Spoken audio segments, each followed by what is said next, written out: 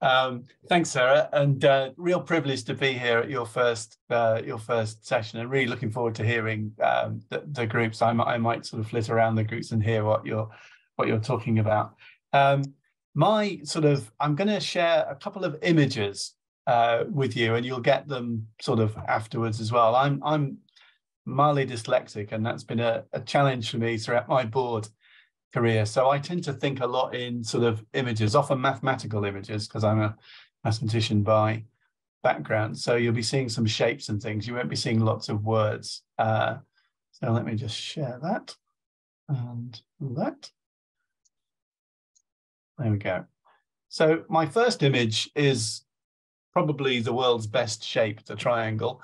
The triangle I've always felt has been grossly acknowledged by humanity. You know, you think of its contribution to architecture, navigation, and so on. But I drew this triangle one day, very early on in my career, when I went to an absolute car crash of a board meeting.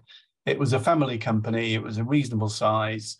There were all sorts of family dynamics, lots of personality clashes. The business had lost its way. And I was trying to capture what I thought we might need to do to move forward, to sort the situation out. And after the board meeting, I was chatting with the chair, who was called Jack, not his real name. And I drew this on my pad because it seemed to me that all the issues that they had as a board, between the board and the exec, had something to do with one of the three things on the outer part of the triangle. So there was no clarity of purpose. They weren't aligned behind anything at all. And they probably weren't, they probably weren't agreeing or even discussing that. They had the wrong people working together in the wrong way, and all the board processes were really poor. And as a result, they had incredibly low momentum. Does anyone know what the definition of momentum is? What two things you multiply to calculate the momentum of a body? It's really important in a board context.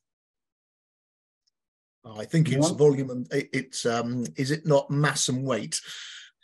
Mass and speed. No. Sorry, mass and speed, sorry. No, it's mass and velocity. Velocity. Yeah, and what's velocity got that speed hasn't? Direction. Absolutely. So if you've got the right critical mass and it is well directed, then you're going to get a great result. So at that point, I thought, actually, we probably make more money if we have better boards. And what does a better board look like? How should it operate? How should it work together? What's the role of the exec? What's the role of the board? And that was my sort of epiphany moment in terms of boards. The next thing that I'm a huge fan of John Venn. John Venn, an amazing mathematician, but also a philosopher. And what isn't very well known was he was one of the first really cool social entrepreneurs. He was doing stuff around social housing, around rights of women, long before it was fashionable. But of course, he's best remembered for those two interlocking circles in the middle. And when I would be observing board meetings before investing, or later on when I was sort of advising boards, I had this sort of Venn spectrum in my mind that at the one end of the spectrum, it's a parallel universe. The board and the exec kind of live in parallel universes. The exec don't look forward to boards. They cram them full of information, long presentations, so that they can't get much questions. And they really just want to get out of there and get back to doing what they were doing anyway. And the non-execs aren't really getting stuck in, getting involved, getting informed, and aren't putting the work in necessarily, either because they don't feel allowed in, or just they're temperamentally not that way. Or at the other end of the spectrum, they might be trying to do each other's jobs, and it might be hard to distinguish if you were just observing who was a non-exec and who was an exec. But in the middle, you have this kind of joyous, very highly productive relationship where there's a clear role for the board, a clear role for the exec, and there's a clear kind of intersection of stuff we do together. The next image, I'm going to race through these quite quickly because I think to just go through the images and then we'll discuss.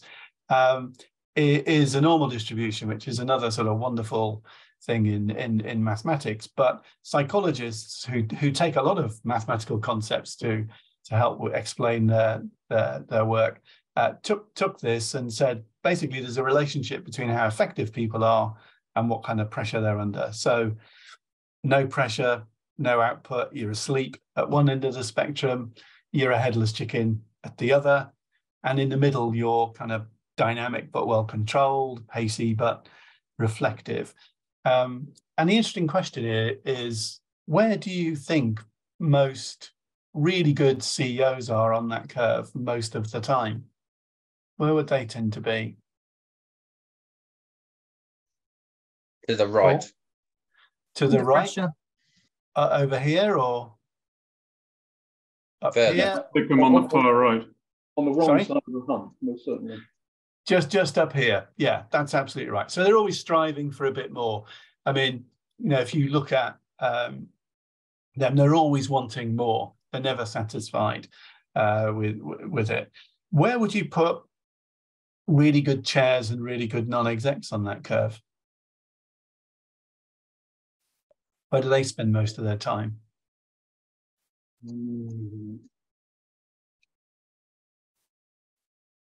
I'd say to the left, like exactly mirror image of where you said the CEO was. So on the top left of the coming up the curve. Spot on, Jenny. Always got time for more reflection than perhaps a CEO has, and the role makes that. It's not necessarily a comment on the individual. The role actually conditions you that way too if you're a CEO. So they've got a bit more time. Now, the next thing to think about is, what does a board do? What's an instinctive reaction of a non-exec when they see perhaps the CEO and the CFO kind of slightly below optimum on the right-hand side and trending the wrong way? What do all of our instincts make us do? Increase or, sorry, more pressure. Yeah, we want more meetings, more papers. Our language changes. We use the language of concern. I'm not suggesting you shouldn't, but these things all add to the pressure, whereas actually probably we're better finding ways to reduce pressure a little to increase effectiveness. So sometimes as a board member, you have to act counterintuitively to get the right answer. And it's very hard when your instincts are strong, and particularly where a company's not doing as well, to do this sometimes. So that can create tension in the board and exec role. The next image is really about the role of the board. And I think often where you have problems with the board and the exec, it's because they're trying to do each other's jobs. They're not clear about the roles, expectations aren't right, and so on. So generally speaking, when I'm chairing something new, our first board meeting, we'll spend quite a bit of time on what are we going to do, what are the management going to do, what do we do together? And I find that conversation at regular intervals a really helpful thing. And the simple approach I've taken, which comes from meetings a long time ago, is that assuming the purpose is clear of the organization, then it's all about ensuring you've got the right strategy, the right resources, and the right governance to fulfill that purpose. That's kind of what the board focus on. And the word ensuring is really important, because the role of the executive is really to develop the strategy, the business plan, with input from the board at various points, fundamentally to deliver that strategy, that business plan, and to maintain financial and operational integrity. So that's what the two sort of groups do. And the final image I'll show you is really about the importance of self-awareness, because often when there are problems between the board and the exec, there isn't the right kind of feedback or review loop or discussion or reflection loop. And so people often aren't aware how irritating they are to someone else, how much more difficult they're making their job. This slide comes from a piece of research done at Harvard Business School. And what these two guys did was test people to see how self-aware they were. So did they have a very good understanding of their strengths and weaknesses? Did they have a good appreciation of the impact they had on others? That kind of thing. There are robust tests that you can do to assess that. Then they put people into groups who had similar levels of self-awareness. So, really attuned people with very high levels of self-awareness in one set of groups, what I call rhinos in another set of groups. They're sort of blundering about, unaware of the impact they're having on others, probably not caring either. That sort of group. And then they gave them some tests to do, some decisions to take, some conflicts to manage, some coordinating tasks to do. And what they discovered was that crudely, the highly self-aware groups were twice as effective as those who had low levels of self-awareness. So if you want to be a good non-exec and you want to master the art of the then intersection, actually upping your self-awareness is probably a good place to start. So I'll stop sharing those slides and then just say a couple of other things then before we move on to the next part of the meeting, just around sort of personal experiences of this managing the board and the exec relationship. I think most companies go through different phases, and I think it's a dangerous thing to say this is the way we are going to work all of the time. And I think we saw through COVID the need for great flexibility about the way you work. So during COVID, that intersection bulged out a bit, I think. If you say fundamentally boards provide oversight and support, I think most executive teams, and organizations needed more of both during that. But I think the smart boards were ones who talked about that early on, had the discussion, how are we going to work through this very difficult period? And also were adjusting towards the end of that too. So they were sort of reducing the bulge consciously towards the end, so it didn't stay at what was a very intense level for most boards. So that's one thing. The second thing is, I've always thought we're all going through a phase ourselves, and most CEOs are recruited for a phase, and things change. And the relationship the chair and the CEO has is quite a special and important one in terms of the life of the board and the exec and the organization. And the way they work together will depend very much, not just on the situation, but depend on their personalities and their skills. So I've always, where I've been chair, sort of had that conversation, say, what is it you really like doing? What are you really good at?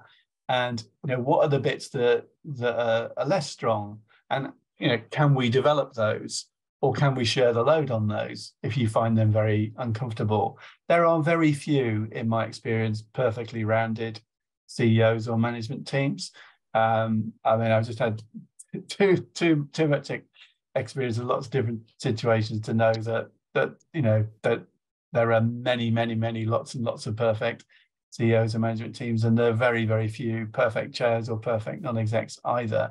So the trick for me in terms of maximizing, the performance of the team, board and execs together, is making the most of the strengths and, supporting the weaknesses, developing people so those weaknesses become less.